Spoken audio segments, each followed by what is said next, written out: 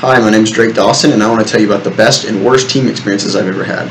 The worst was as part of an engineering lab group, where initially there was a group of students with us that didn't have a lot of experience or knowledge, and then a group of us that had a lot of experience and knowledge. And as we went on, we weren't careful of our pace as it increased and increased, and we accelerated and propelled ourselves. We didn't think about the fact that we were leaving this group behind, and they were upset that they weren't learning, and we were upset that we were having to do all the work, so we didn't think about the bigger picture. And the best team experience I've ever had was that a group of football players in a high school football team that made it to state championships in Texas, and we really realized that we were part of something bigger. After a couple losses early on in the season, our coach sat us down and asked each one of us why we were there.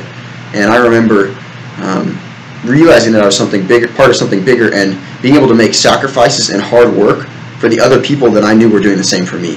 And that's the best team experience I've ever had.